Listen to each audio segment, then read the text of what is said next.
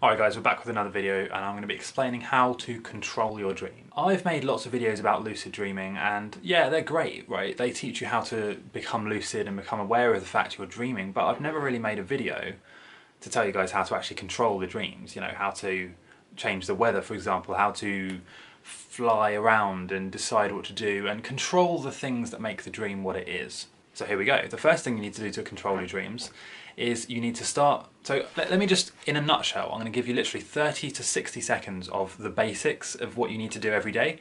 And then after that, I'm going to explain in detail how to control your dreams. So don't click away from this video, stay with me till the end because I'm going to be giving lots of tips here. This is stuff that will save you time. Okay, so the basics. You need to write your dreams down in a journal or a notepad every morning. If you don't remember any dreams, write down no dreams recalled. This will train your subconscious mind to get into the habit of remembering your dreams. You need to do reality checks every day. A reality check is where you test whether you're dreaming. So an example would be trying to push your finger through your palm at the same time as saying, am I dreaming? Obviously in the waking world, the finger will never go through the palm, you'll always feel that resistance of your hand, whereas in the dream, if you imagine that it will go through, the finger will go through your hand and you'll be able to say, okay, well I must be dreaming because that wouldn't happen in waking life. Thirdly, you need to meditate every morning and every evening. This can be for 3 to 5 minutes, you don't have to spend long on this, but just make sure that you set a timer on your phone for 5 minutes. Count your breaths from 1 to 10. When you get to 10, go back to 0 again. It's literally that simple, just focus on your breathing. Nothing else. Don't think about anything else, just meditate like that 5 minutes a day in the morning and in the evening. Next, you need to constantly tell yourself that you can lucid dream. This can be done by either writing it on your whiteboard, like literally writing down I can lucid dream on your whiteboard, or in a post-it note, or on your phone lock screen. Change some of your passwords to things that will affirm what you want to believe. For example, say your Facebook. Change your Facebook password to something like I will lucid dream 6831212 or something like that. The numbers make it secure as a password, but the statement makes it an affirmation that you constantly repeat to yourself. When you repeat something enough to yourself, you believe it. And belief is important in order to lucid dream. You need to believe that you can do it before you can do it. Like in the Matrix, you need to believe that you can fly before you can fly. Okay, that's the basics, guys. That's how to become lucid. That's how to have lucid dreams. Now, once you're in a lucid dream, and again, please don't click away from this video yet because I'm going to be explaining some important things. Once you're lucid, you have several choices of what you could do. Now, there are two main paths that you could take. One is to enlighten or work on yourself or improve yourself. The other is to have fun and experience things that will give you instant gratification. Things like sex, like flying, like fighting, like throwing things around, like taking your anger out on things. This is a fun sort of instant gratification route. The other route is things like practicing skills, like reaffirming beliefs, talking to your subconscious mind, removing fears from your mind. Things that will improve you as a person. On the one hand, you've got things that will improve you as a person. On the other hand, you've got things that will just make you feel good.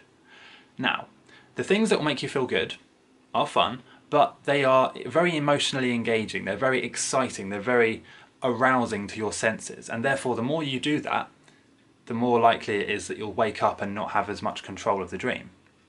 For example, if you start having sex, almost immediately you're going to wake up. But if you go the other way, and if you focus on prolonging the lucid dream, on stabilizing the dream, meditating, doing more reality checks, making sure that you're grounded in the lucid dream, and then going deeper into it, this is where you're going to experience the sort of dreams that you think about for months. This is where my lucid transcendence dream happened. I've made a video about this. This is where you experience the most growth as a dreamer and as a person. So you've got the fun side, practical, useful, spiritual side. So in order to control the dream, you can go either one of those two paths. You can learn to control the dream in either one of those two situations.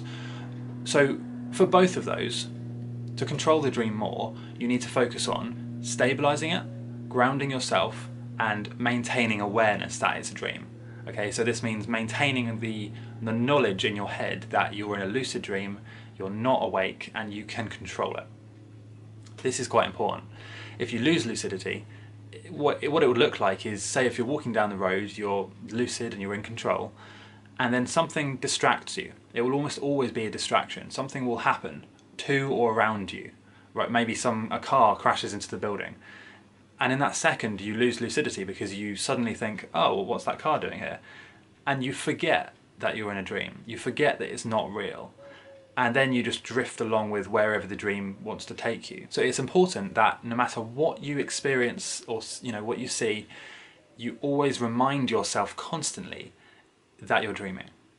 So the way this would look is you're walking down the road and you're looking down at your hands every few minutes or so, and whatever you see, you're just constantly having this internal conversation with yourself. This conversation with yourself, this internal dialogue, where you remind yourself that you're dreaming.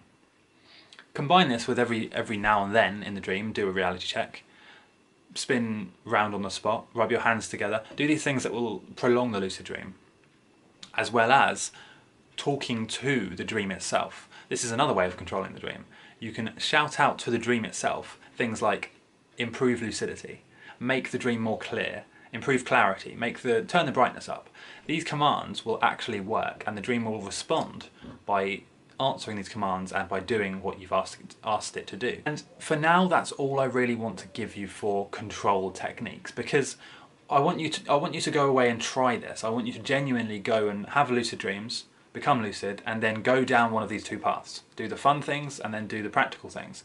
And then as you're doing those things, focus on grounding yourself, on meditating in the dream, on reminding yourself constantly that you're dreaming and doing reality checks, and just see what happens. I want you to see what happens, come back to this video and then leave a comment letting us know how you got on and what actually you experienced. I'm just trying to get you to actually take action on this. So go ahead and try this tonight, see how you get on, and then let me know in either today's comments or in tomorrow's video.